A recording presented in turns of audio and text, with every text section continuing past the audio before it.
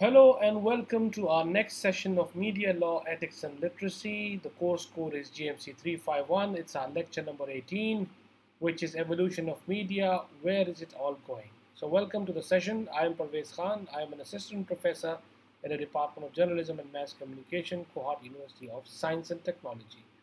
So before we start our session, we'll talk about the objectives of the session first. Students will be able to understand the evolution of technology and its impact. They will be able to understand how technology shapes media content and audiences. They will be able to understand that communication mediums evolve over a period of time and that evolution brings new challenges and ethical considerations. So we'll be talking about ethical considerations towards the end, how this evolution of media has its impact on journalism in specific, and what kind of consequences are there, what kind of ethical considerations are there. So we'll be talking about that as well. So let's talk about what is an evolution. Well, evolution, we can call it a gradual process of change and development, according to the Cambridge Dictionary.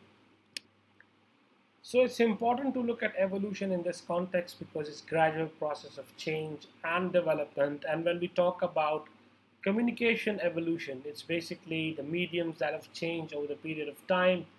The last 400-500 years, we've seen some dynamic changes, and it all depends on new technologies, new inventions, how they shaped our communication world today. It all depends on evolution of media as well. So obviously there's a famous term that medium is the message. That's also, we can look into that context as well. So no matter what medium you're using, it has its impact, it has its own implications, and we are going to look into that. So we are going to look at the eras first. What kind of eras were there? Where there was pre-industrial age that we normally see. Then obviously more recently, 300-400 years ago, there was a rise in industrial age, and now just that's 4-5 decades ago, we witnessed electronic age, or you can say the last 20th century was in fact electronic age, and now these days it's new information age, and I would say these days new information age, because we have stepped into modern digital world as well these days. So looking into this picture, you can see that these are the first picture above is the cave, the drawings from the cave painting. So you can see that how the people used to elaborate messages or draw some arts in the caves, and that was also kind of communication that used to take place. So what the early communications were cave paintings, paper writing, drawn maps, fire, even smokes, and even drum beats were used as communication mediums. But I will specifically discuss the modern evolution. That's big history to how Chinese used papers, or how fire or smokes or drum beats were used by different conquerors. But I'll move towards the printing press because this is what defines our communication era. This is the time where the press eventually evolved, and journalism and how the coverage is started because at mass level. The printing press is the key word because it's the starting point where mass publication started. Before that, individual writers would write books, they would be copied by others. No two books would be alike or something like that. It would be an issue. But printing press changed everything. The exact same text would be published. I mean, this technology, this was also done by wooden blocks in China previously, and even other countries, in European countries, the wooden blocks were used, or some other methods were used. But printing press was fast, and it was like for mass audiences. So let's look into it. That just a couple of centuries before the industrial age, development started to take place regarding publications, and printing press is instrumental when we talk about the evolution of media or evolution of mediums, or that how the concept of mass publications, mass communications, and all these came. So the starting point, that's why we are bringing it straight from printing press, because that's a turning point in history where it all started. And the credit goes to Johannes Gutenberg, who is a German goldsmith and an inventor who invented the printing press in the mid 15th century, around 1440, and between the 1440 and 1450. That was a turning point in history that gave birth to mass production to printing material. That was starting point, and initially printing press was used to publish Bibles and religious texts. But later on, this printing press was used for newspaper. That's how the concept of monthly newspaper initially came on, and then it came bi-weekly and fortnightly, and that's the concept started from printing press. And before this, it was not easy to print two books alike, but Gutenberg's invention helped usher massive cultural movement like the European Renaissance and the Protestant Reformation. It's important to talk about these two keywords, European Renaissance and Protestant Reformation, the role of printing press, because you would publish text at mass level, it would reach a wider audiences, and that's when Protestant Reformation also took place, like Martin Luther. There's a Protestant movement who just founded the movement, and he used the printed text. That was very helpful in the Protestant Reformation. So initially, as I said, that it was very helpful for religious spreading out the religious text. But later on, journalism and the newspaper and the spread of news and even advertisement, they utilized printing press to a greater advantage later on. And then after nearly 400 years, and the German printer Friedrich Koenig pushed media production even further when he essentially hooked the steam engine up to a printing press. He attached it, and that was the beginning of industrialization of printed media. That's when the speedy publication started, multiple and speed. That was the basically turning point when the steam engine was attached to the printing press. So that also revolutionized media, and the concept of weekly and daily newspapers later on became a reality. So this is important to know that between 1440 to 1810, the period of 400 years, printing press was evolving to the point it came to steam engine, and then obviously later on other modern technology. But printing press was evolving, but these 400 years was a quiet time. It was finally when we reached the industrial age. This was the turning point after which everything started to change. And this is why it's important to talk about another a very important invention which was developed in 1830s, the telegraph. It was developed in 1830s and 1840s by Samuel Morse, and the other inventors, they also worked on it. Multiple people were involved, but basically it revolutionized the long distance communication. And it worked by transmitting electrical signals over a wire laid between stations. So basically this technology was a wire technology. You had to spread out the wire from one place to another in order to communicate. So for example, if you're sending a message from Peshawar to Kohat, you need to lay down a wire from Peshawar to Kohat or to some other station. That's how it initially worked, through codes. And it would take a small message and it will just go through Morse codes and reach there. So widespread and successful use of device required a unified system of telegraph stations among which the information could be transmitted. And basically what we can say that these electric telegraph transformed how wars were fought and won, and how journalists and newspaper conducted their businesses. From journalistic point of view, particularly during the American Civil War between the 1861 and 1863, in that duration of time, it gave birth to the concept of lead. Journalists could only send important information through telegraph, so they would send in very short paragraphs, and that would create what we call lead today, the first opening paragraph of the sentence, and that's how the concept of lead started during the what we call the Civil War period.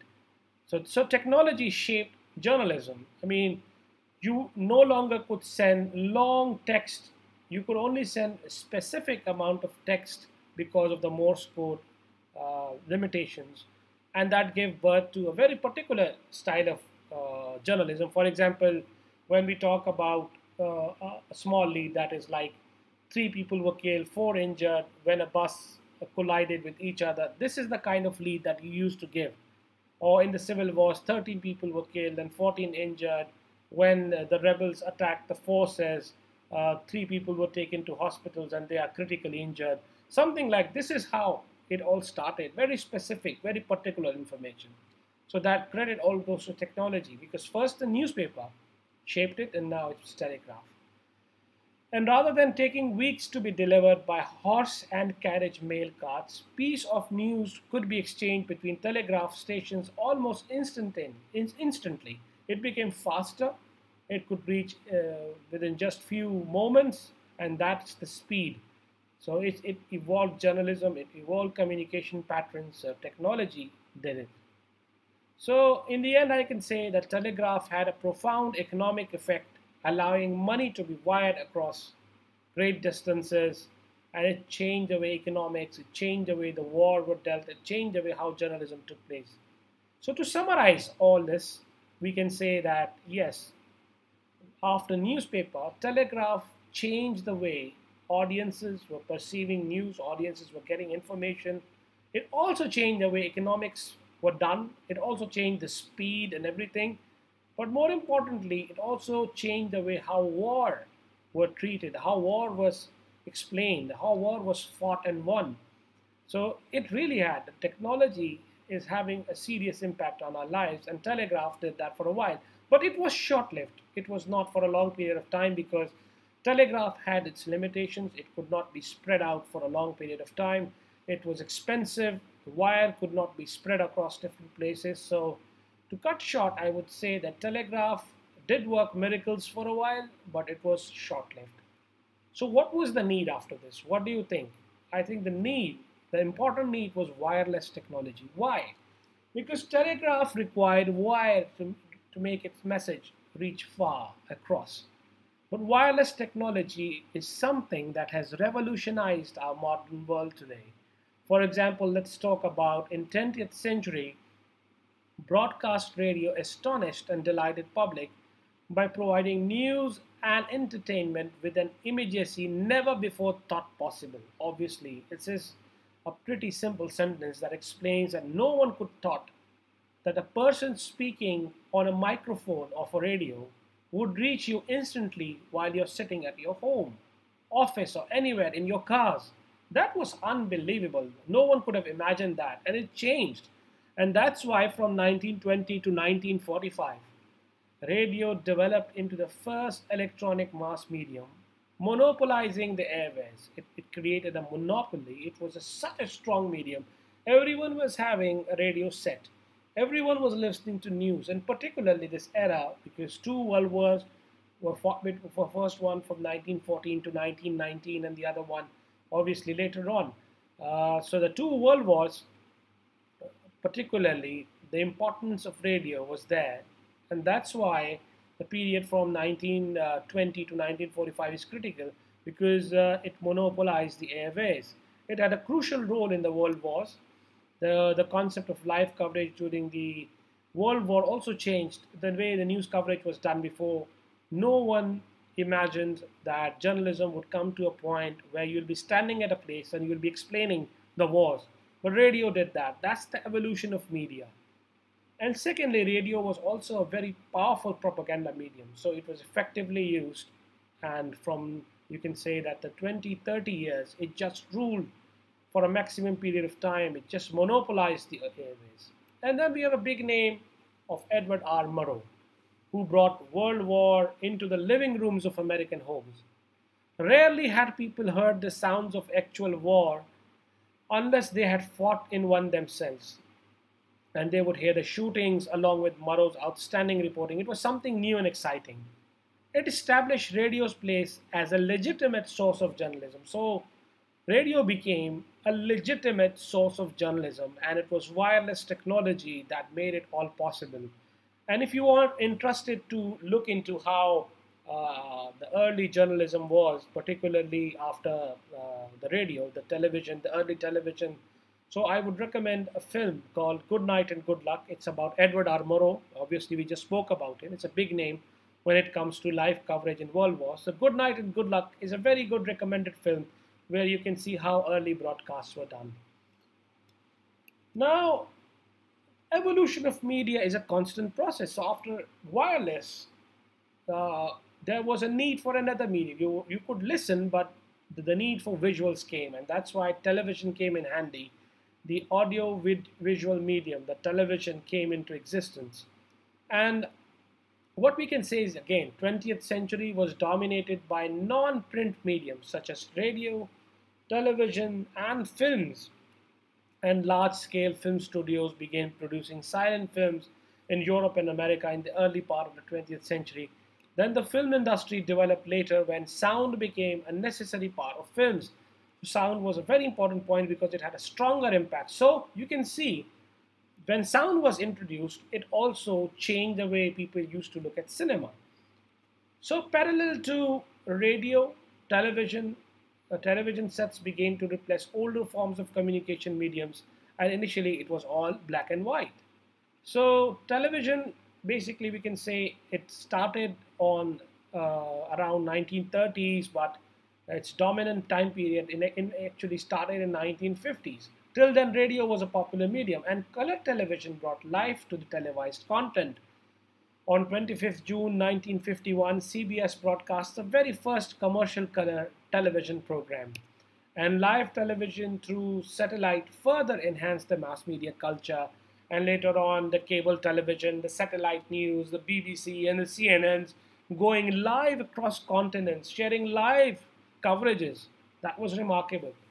Live coverage changed the way we look at things. Now, for example, we are sitting in our homes and we are watching a live cricket match.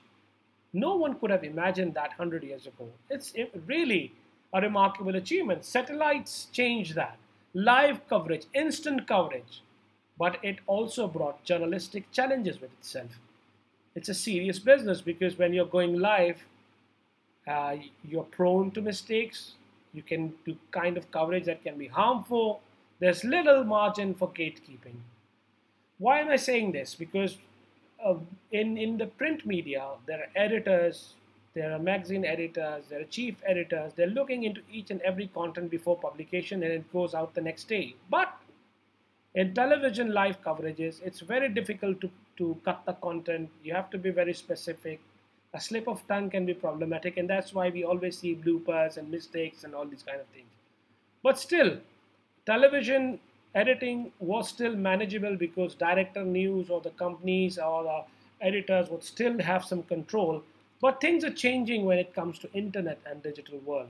Now evolution continued. The world started to change towards digitalized content.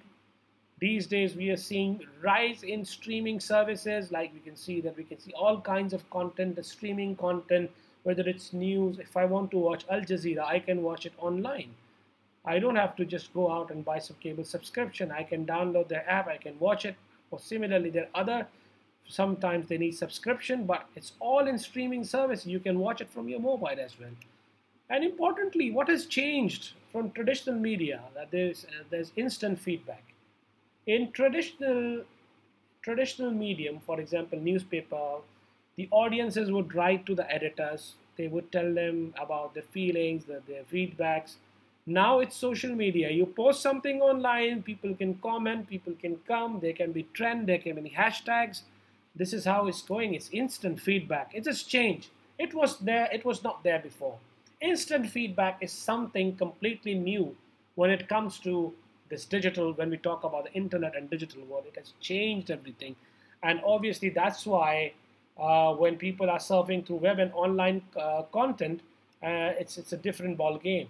Obviously, most of the contents or the news are also shaped for the users because people can read what the audience want and the editors can read what the audiences want. Similarly, modern digitalization has taken place through social media sites. People are expressing themselves, people have become bloggers, people are sharing their stories. It has become a different world. It has changed the way we look at things. And particularly in pandemic, we can see that many people have now used technology. Some are using it for recording their blogs, some are using it for recording their lectures. New avenues, new concepts are coming in. So digital world, despite, it's a big example because despite the pandemic hitting the world people were asked to create social distance and social distancing was emphasized. Despite that, people were connected. This is a remarkable achievement when it comes to digital world. But then we talk about speedy journalism and ethical consequences because where there's speed, They're bound to make errors. The fast speed can cause problems. Instant breaking news, unverified news, unchecked news can have serious ethical consequences. So we should also look into that aspect as well. And obviously, we talked about streaming services, but I mentioned it again that YouTube, Netflix, Amazon, they're also changing the way we look at the content, the use of content. It was not there before. The choice of user was not there. What was broadcasted by television channel, you were bound to watch it. But now everyone watch their specific shows, specific series, what they want to see. This has changed. This is how audience have changed. So my point is that with mediums, everything changes. Even the audience changes. Their behavior changes. And that's the strong impact of medium. Medium is the key. So if medium is evolving, it will definitely have an impact on you, our lives, and mass culture in general. So before we wind up our session, it's going pretty well. So we'll talk about speed versus accuracy. So the faster the speed, it brings out some ethical considerations. Breaking news cultures can often have inaccuracies. It can cause problems. So we have to look into that because there's little time for gatekeeping. There's little time for self-censorship, and that can be problematic. Then the instant feedbacks there, but how strongly we take that, that also depends, because sometimes audiences can also come up with a preconceived notions and can give negative feedback, which can also affect the way coverages are done, because journalist fan following and how it affects how he writes or cover his story also depends on instant feedback. And many journalists these days, instead of writing balanced news or giving a fair opinion, they look at the opinions of their audiences, what kind of opinions they're holding, and that's how they alter their opinions as well, which is something that we can look into future as well. It's the serious ethical consideration that we have to consider. So some key points that we have to think about today's session is that mass culture depends on the medium. Medium is essentially important. Then evolution of media has huge impact on journalism. So if the medium is changing, it will change the way journalism is being done, how it's covered, how the story angles are done. Everything depends on the medium. And then audience behavior also depends on the medium. If the medium is changing, if the thinking pattern change, how people respond, and instant feedback is one of the classic examples that we can give here. And then evolution is a continuous process, and we will witness changes with time. It's important to always remember that the evolution will always take place. There will be no stagnancy. We must always be prepared for a change that's coming our way. So some of the questions towards the end, before we end our session: how has journalism changed over the years? What changes have you seen in mass culture? Do you think medium has an impact? After all this discussion, you can think about these questions. These are some of the references that we've used. I hope you enjoyed the session today. It was a pretty detailed one. We'll talk about it in our next session as well. So hopefully stay in touch. Have a good day. Thank you very much.